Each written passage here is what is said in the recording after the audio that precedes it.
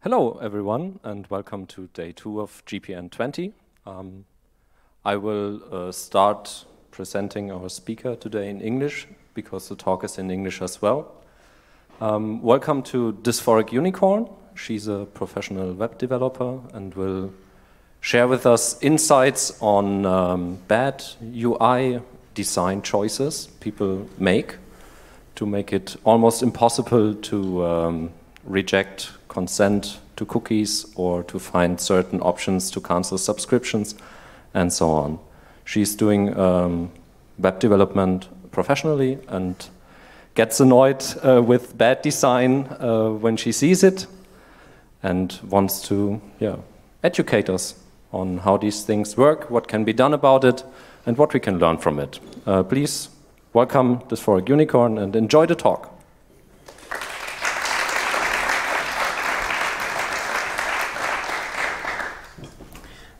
Yes, thank you very much. Come to the dark side. They have cookies, a wonderful original joke that I personally came up with that no one has ever made before. Standing here on this big stage, I almost want to walk around, but I'm not going to cause any more problems for the VOC, so I'll just stay here. So generally, as a quick thing I want to mention is it's not the word dark patterns isn't actually that used that commonly anymore. The industry standard is now deceptive design patterns. That wonderful joke wouldn't have worked with deceptive design, but that's because associating darkness with bad comes from white supremacy, so people no longer want to use the word dark pattern. I will try not to use it. I changed all slides except this one.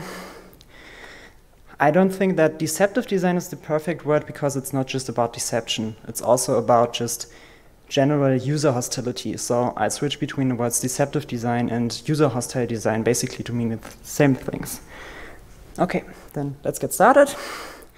Bit about me. Yeah, I'm a web developer and I kind of specialized into UX and accessibility stuff. So after learning all these rules, how to do things correctly, I've got an eye for when things are done incorrectly, obviously, and I get annoyed by that.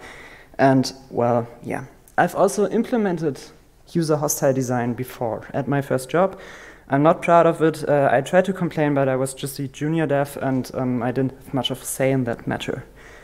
And also, I made that joke yesterday already, but you remember those Japanese eels that forgot what people looked like, so people were asked to video chat them, so they remember what people are during the pandemic? That's basically me, so sorry if I speak a bit too quickly or something like that.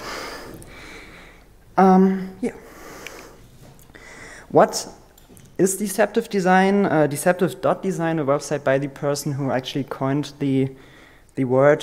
They define it as deceptive design patterns, also known as dark patterns, are tricks used in websites and apps that make you do things you didn't mean to, like buying or signing up for something. I've got a bit of a different definition, although those are definitely compatible. They are patterns and design choices that are intentionally inaccessible and misleading to further the cause of capitalist profit maximization. And they are evil. And they are everywhere. But most likely the first thing where you've noticed them is these wonderful consent banners, which are apparently required by law in the EU, and well, actually they're not, unless you do things that people probably don't want you to. So none of the websites I work on have one of these banners, even though we use cookies.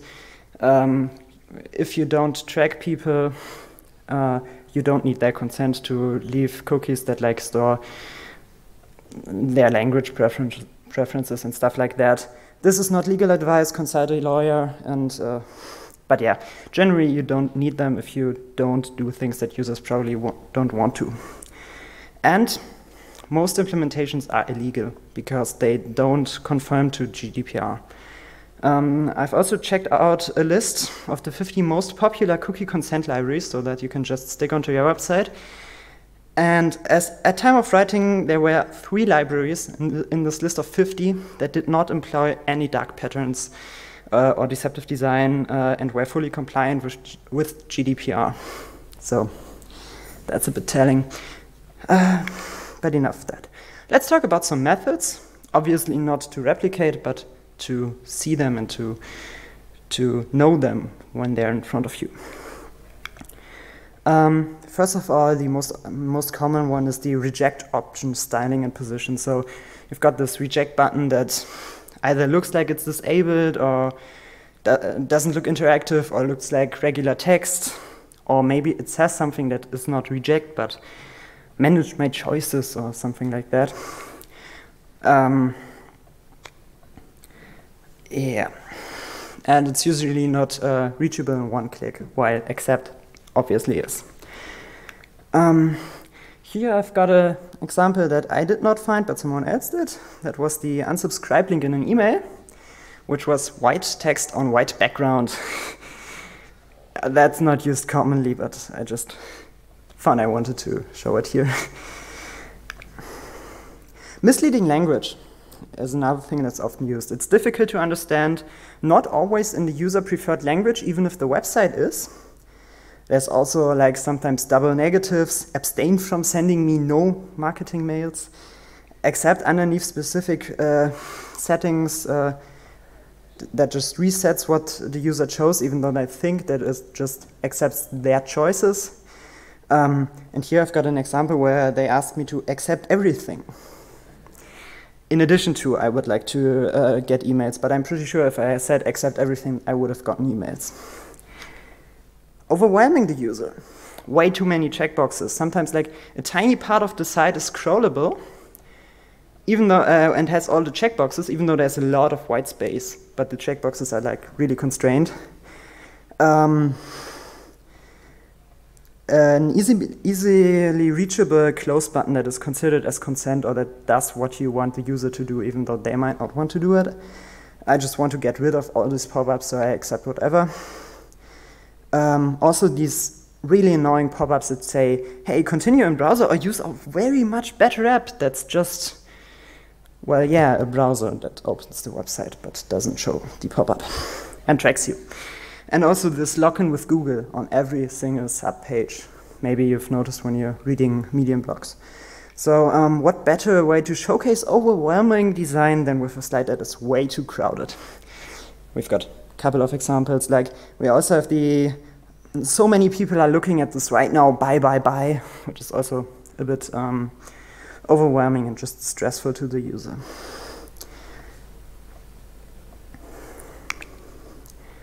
Another thing is forced action, like pop-ups that are not possible to close, making users log in or disable ad block, making users download an app. Like here we have got the Cord website, which is all user-submitted content, but in order to access it on a mobile device, you have to download the app.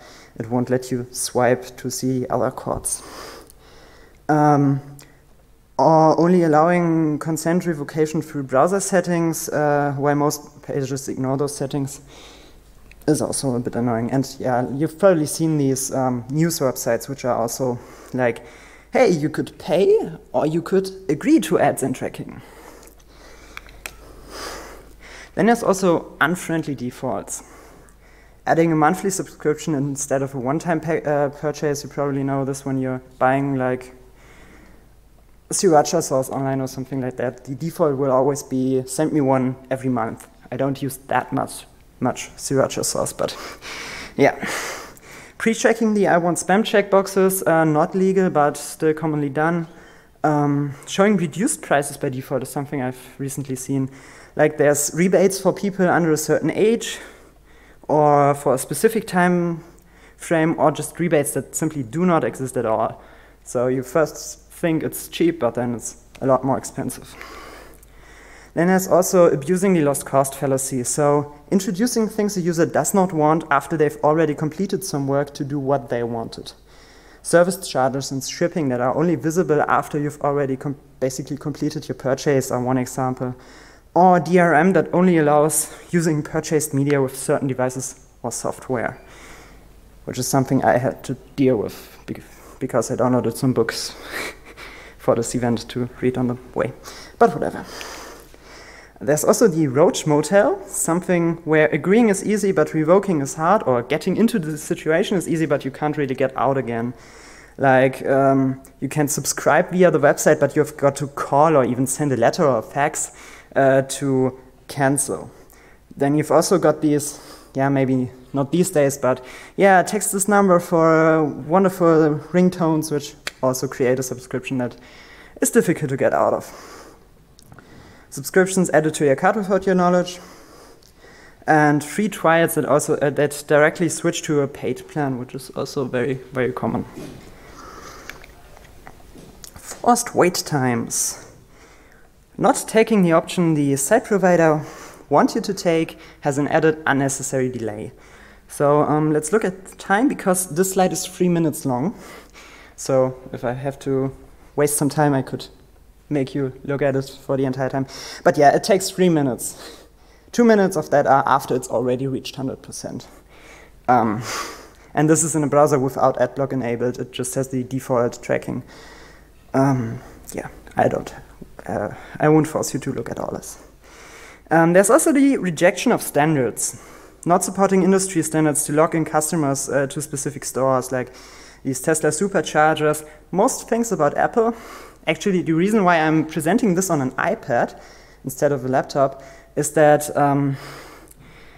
while the web version of Keynote, which is the software I wanted to use because I like its usability, simply does not allow adding or playing video. You can add GIFs, and they will perfectly play inside the edit view, but once you go to present, it won't play the GIFs. Wonderful. I only realized after all my free talks were already done. Yeah, also Kindle devices not supporting EPUB files without conversion, and also printer ink, like many printers that won't take cheap ink. Another thing, user-hostile design is not just in the domain of tech. We've also got supermarkets which are designed pretty hostile. Like they've got candy near the checkout, so children will complain to their parents, I'm bored, buy me this candy, or even more evil, like tobacco and alcohol products that trigger addiction craving if you stare at them too long. Placing inexpensive products low or high on the shelves, and expensive ones where they're easy to reach and where you can easily see them. Escalators that make you walk around this thing before you can go down again. So you hopefully see some great sale that you're gonna make use of or something. And also tiny begging areas near checkout, because once you've paid, once you've done what they wanted you to, you have to leave as soon as possible, so they make the checkout areas really small, so you're stressed out, which I absolutely hate. Illegible ads, like ads that you can't really understand, so you get closer or you spend more time on them. Don't have an example right now, but I'm pretty sure you've came across this. And also another thing, probably not everyone will agree with me on this, but car-dependent suburban sprawl is also user-hostile design, in my opinion. Because, like, especially in North America, there are these huge suburbs where you cannot walk or bike anywhere. Public transit was destroyed, and like you obviously need a car, you need to buy gas, and this is very lucrative for the people that sell those things.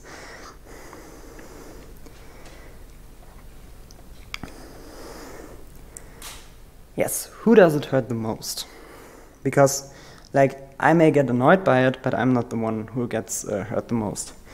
Like, first of all, disabled people. We've got illegible color contrasts that may be difficult for me to see, but impossible to see for someone with color blindness. Phone calls to cancel something are hard or even impossible for many people. So they're gonna need to find someone who helps them cancel that subscription. More physical motion is necessary to accomplish intended tasks or refuse data mining. So if you have trouble using the mouse, that may be an issue. Text is often not easily understandable, so you don't know what you're agreeing to. And especially like dyslexic people will only be able to skim many pages, so they won't know they've signed a contract that requires a monthly payment, because it's usually hidden somewhere.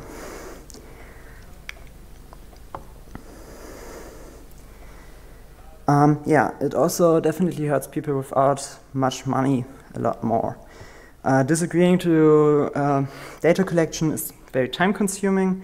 Cheap monitors also just handle contrast poorly, so it's basically like you're colorblind. Reloads after selecting more options will use more bandwidth and data, which is bad if you're on a metered plan. And also they tend to spend then, they tend to re-render the entire page, which means more time spent rendering, especially on low-powered devices. Monthly expenses can become existence-threatening, like a subscription you didn't know you had. I actually had Amazon Prime for a couple of months without realizing it because I thought I had canceled. I didn't realize it because, yeah, money is not that much of an issue for me. For other people, this would have been a really big thing. And also, especially in places where education is expensive, less education may lead to less knowledge about how to avoid being manipulated. So, who is at fault for this? I've got that GIF there because I thought it was funny. Actually, I think developers are the ones who are probably at least at fault. Well, capitalism, obviously, because this is all about profit maximization. If we didn't had to maximize profits, if we didn't had to press every single penny out of our users, we wouldn't have this issue. Legislators, GDPR, in my opinion, was a great idea, but the implementation isn't so good, and it also, there isn't enough enforcement of it. Like, recently Google had to announce that they would add an easily reachable disagree button because of it, because they were getting some repercussions. But yeah, generally most companies tend to ignore or just badly implement what they have to.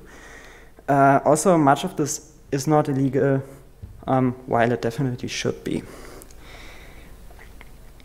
Yeah, also developers, open source libraries that contain dark patterns, or deceptive design, user hostile design. As I said, like basically every package you can just download and put into your site will include user hostile design.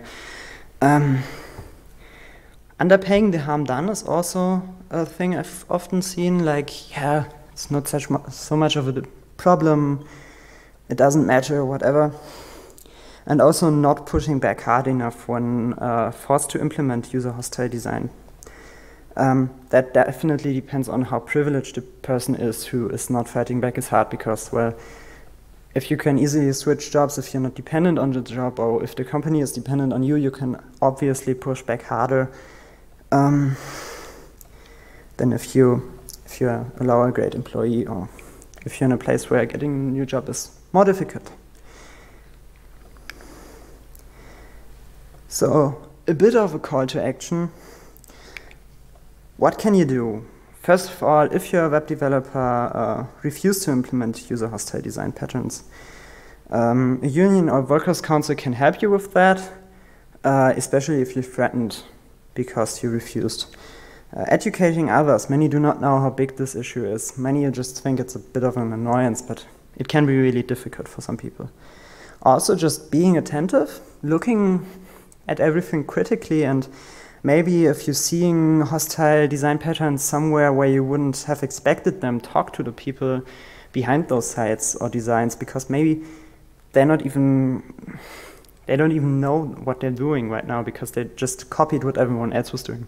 So maybe they might change it. You could also talk to politicians. If you're really happy, they might even listen. If you're really lucky, they might even listen. Yeah. Thank you for listening. I was way too quick. I'm sorry for that. Join a union if you haven't already. I usually put on an email address, but I always forgot to reply to those. So, like, I'm on Fediverse, Mastodon, you could message me there.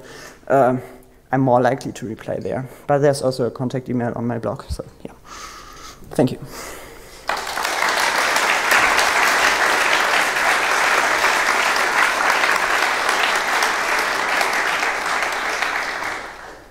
Thank you so much for your talk.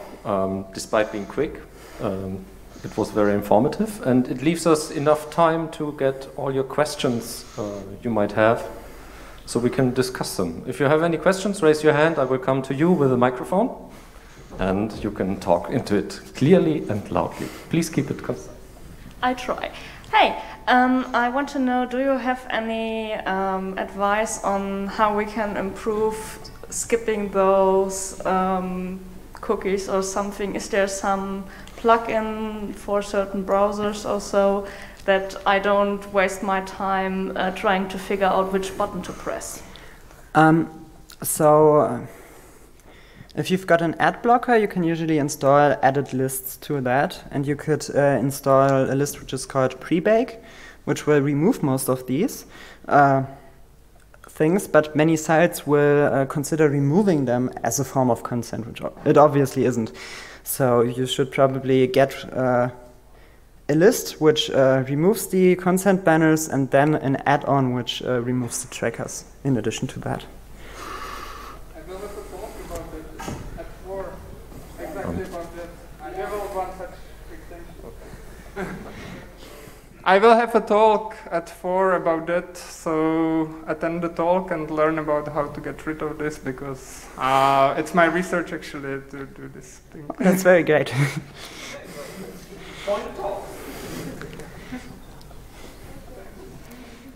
Any more questions?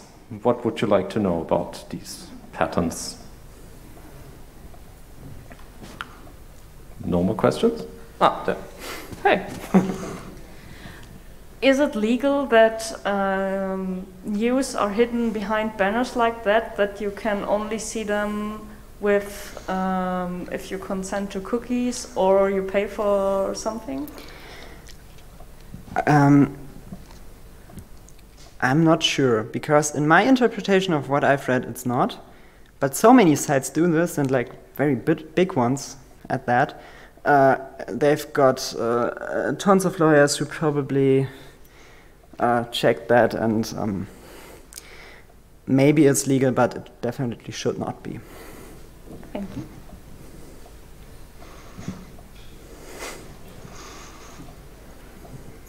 I would be then curious if you are developing websites that you claim that they don't need the consent, so are you not collecting any aggregated statistics, like about what sites are being opened, what pages are being loaded by the users, because already these basically require consent by the e-privacy directive?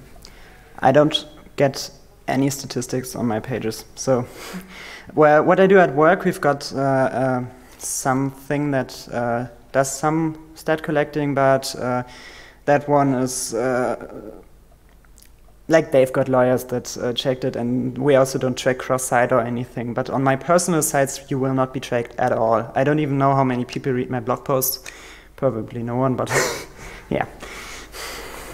I'm facing the same, yeah. Off the top of your head, can you think of an instance where you found a really user-friendly feature, like an anti-dark pattern, basically?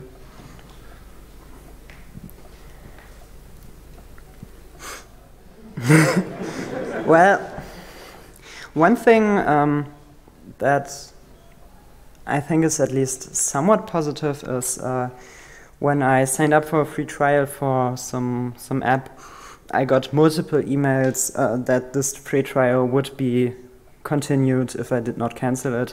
So I actually knew about it, and I was reminded that I should cancel it. That one was not necessary on their part, but it was nice.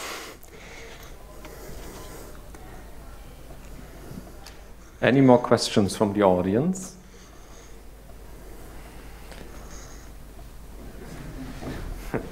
Like you have a bonus card or something.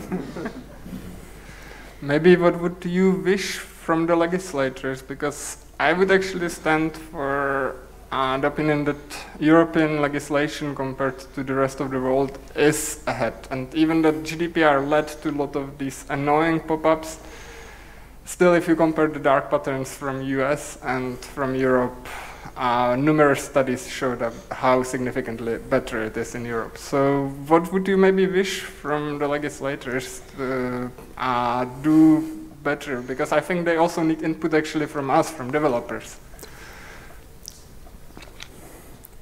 Yes, absolutely. We're pretty lucky here that we've actually got some legislation that they tried, and what I want them to do is to listen to the voices from developers, from users, and implement that, because often in the legislative process, they don't really listen to the experts that much.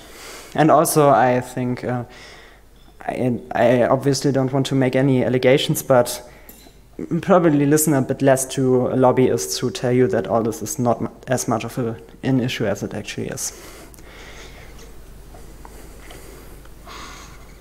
So we maybe have time for another few questions if you have any. And raise your hand if you want to fit your question in before the next talk.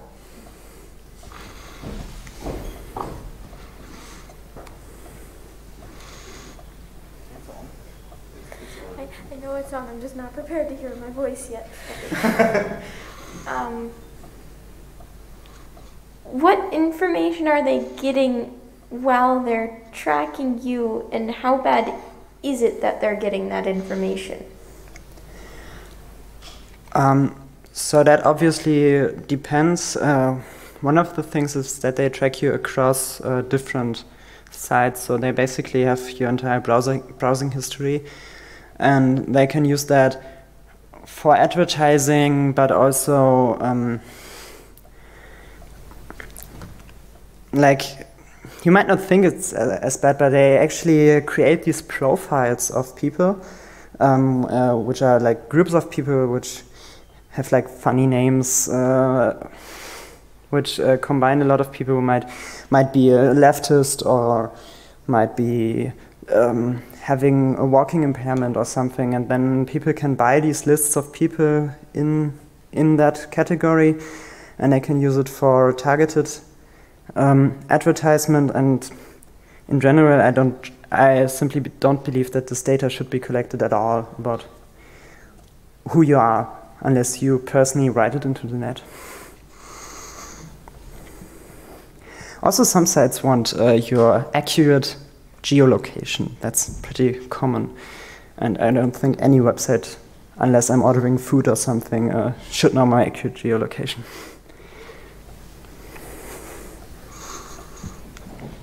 Last question, real quick. If not, it's time to give another big round of applause to dysphoricUnicorn. Thank you so much for your talk.